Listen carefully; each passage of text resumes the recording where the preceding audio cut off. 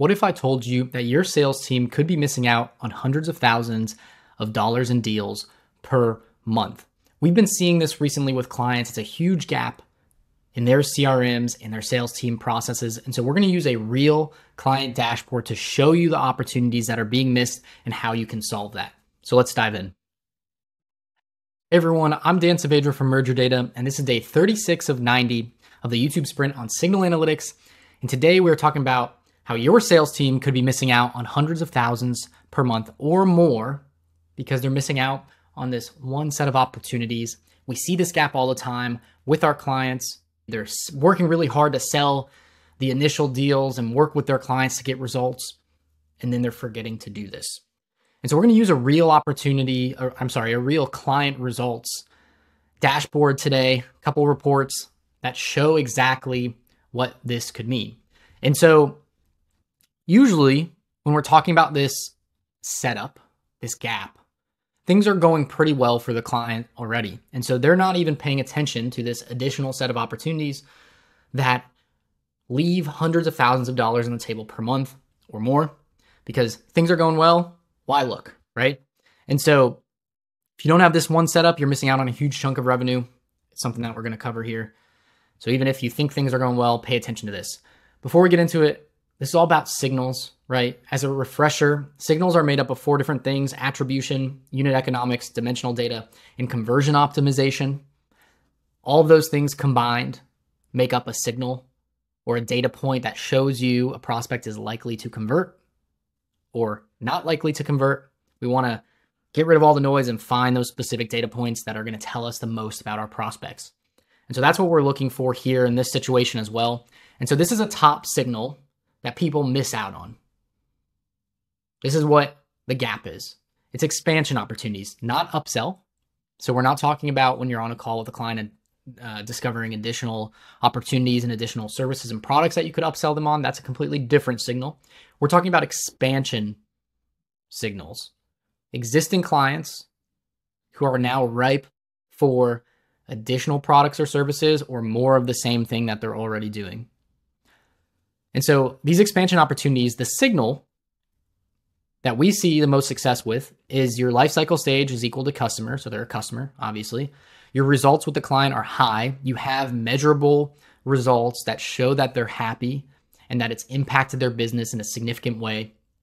And then that company's growth is also high. So either they're hiring more people, they're expanding budgets, their revenue is growing, whatever the metrics may be.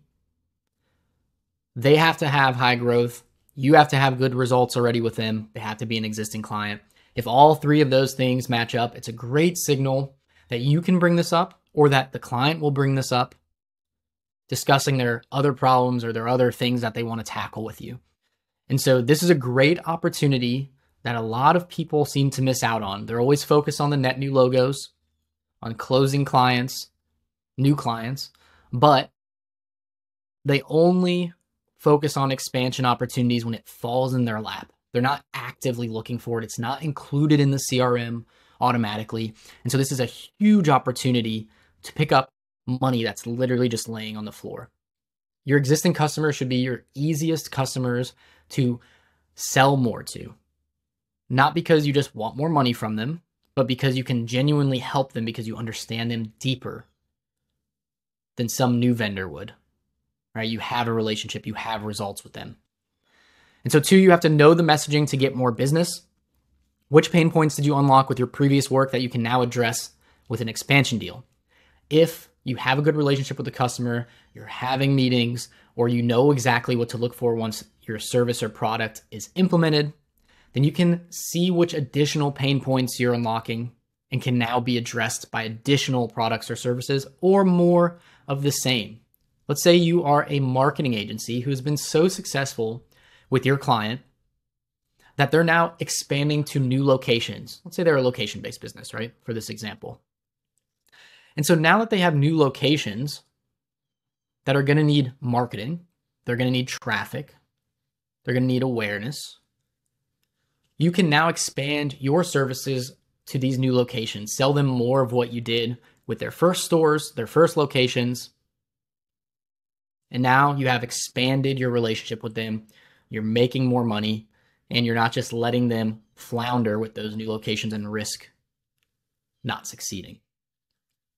And so the story here is that if you are along on your customer's journey and they're fighting through the jungle, you're alongside being a guide, helping them cut through the brush, helping them navigate, and they got to their first destination, and now they can see the next destination on the map. You need to continue to be their guide and continue to provide them guidance.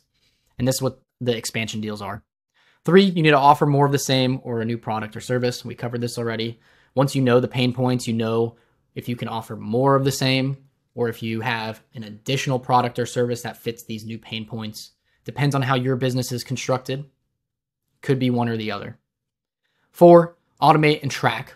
This is something obviously that we implement as well. So not only do we do these first 3 things for clients, but we help them automate and track this. But you can do this internally if you have someone working in your CRM. If you have customer success data flowing back to your original deals, you'll be able to see when clients are ready for expansions. And so then either a customer success person can directly trigger an expansion deal to be created, or from meetings and properties that are collected from these meetings, you can trigger expansion deals to be created for your sales team or your customer success team to then expand on your current relationship. So let's dive into the actual client reports that show this exact thing. And so with this client, we had been working with them for several years, had the initial signal analytics work done. They saw great growth, and so they thought everything was going well. And now that we had knocked out the initial signals for net new acquisition, we unlocked the next pain point with them. That they have customers that they're really successful with, and they're looking to take these customers to the next level with more of their same offering because they're helping them grow. And so now there's new opportunities on the table. They had no way to track this. Some customer success people were realizing this. And so this is when we built out this new setup in the CRM, this new approach. And so you can see here that when we launched in December, we had an additional deal come through. Let me actually refilter this. So this is the total number of expansion deals only. These are not net new. And you can see that it took a little bit for momentum to get going because we had to make sure that we were collecting data correctly from existing customers. But once we did that, you can see the spike here in the total number of deals that are closing that are expansion deals. And so these are typically larger in size than your initial deals.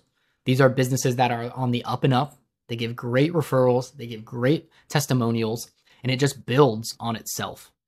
And so you can see that in the beginning it was a little rough, right? 4 opportunities, only 1 closed, not too many. And then all of a sudden here in April, we really got things dialed in and we had our biggest spike. And so this is a little bit of backlog clearing up, right? Going back through your clients and seeing that they were successful. And then it's once again returning to more of a linear type growth.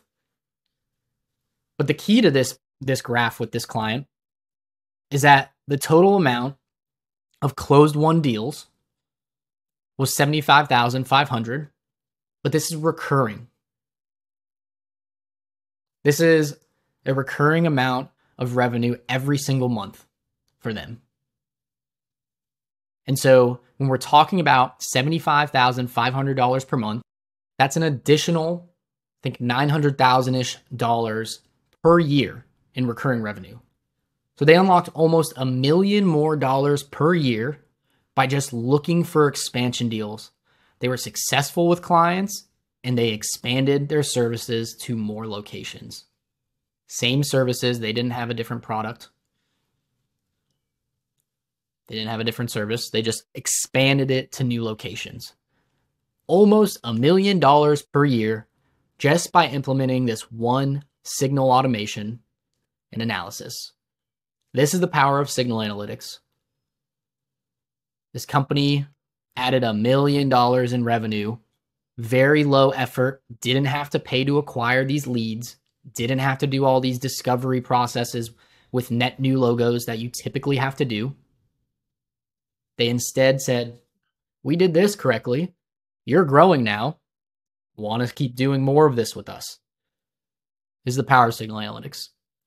And so hopefully that really brings it home that this business overall was in the lower tens of millions in revenue per year. And so that was a significant percent increase on their overall revenue. It was a really quick unlock. You can see the growth there once we released it. So if you found this useful, if this is something that maybe you want to do in your business with your team, I ask you to take one action, share it in a company chat here, show them this video, show them that this opportunity might exist. Obviously, if you have questions around how to build this out specifically, or you would like experts to come in who have built this many, many times and implement it in your business, book a call with our team and we can handle that for you. Next video, I know I said measuring dark attribution channels on the last one was the next video. It was not. This one was more urgent. It was something that we looked back on and we're like, oh crap, this was really successful. Let's throw this in there in the next video. So we'll do measuring dark attribution channels on the next one. Two things, subscribe on YouTube or via the link in the description. If you subscribe via the link in the description, you get the free resource, Signal Constructor tool. Build out all of the signals and the actions that your team needs to take based off of those signals with our workbook. Got great feedback on it. You can put a signal like expansions in there. This should be one of your signals. You can use the criteria from the video and then have the action of scheduling that next meeting for expansion opportunities with your clients. I'm Dan Saavedra from MergYourData. Thanks for watching.